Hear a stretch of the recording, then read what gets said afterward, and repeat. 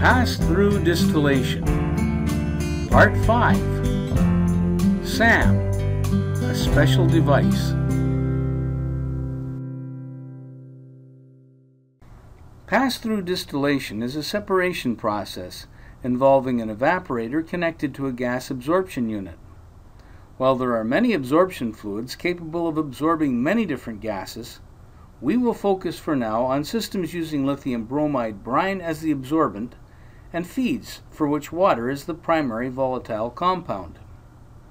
In our previous unit, we looked at the purification of brackish water using a modified absorption chiller, and we noted that a simple heat transfer circulation loop can enable the absorber to drive the evaporator with its waste heat.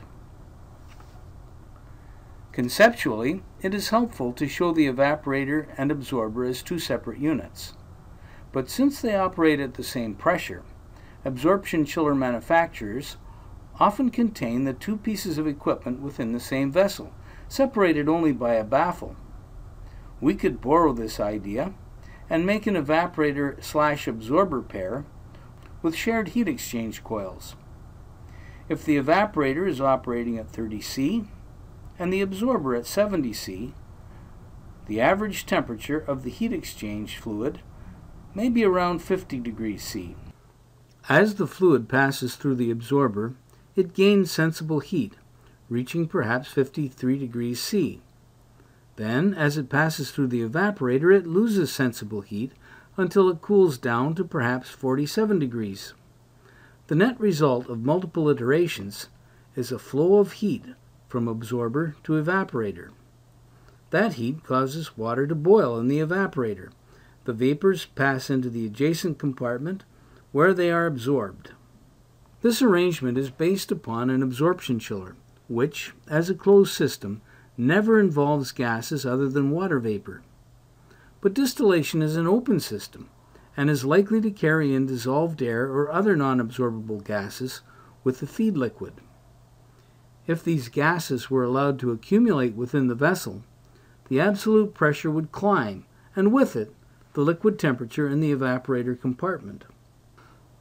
To prevent this, a vacuum pump must be added, which draws a stream of gas from the vessel downstream of the active absorption zone, where hardly any absorbable gas remains. This requires that the vapors generated in the evaporator compartment be redirected to the bottom of the absorber compartment. In a two-dimensional sketch, it is convenient to show this by means of an internal channel between parallel bulkheads. There are two modes of operation for the evaporator section. If the heat exchange coils are immersed in the liquid, the vapors generated will be in equilibrium with the bulk liquid in the compartment, a portion of which leaves as bottoms product. The other mode operates with a low liquid level, and the coils serve as coarse packing.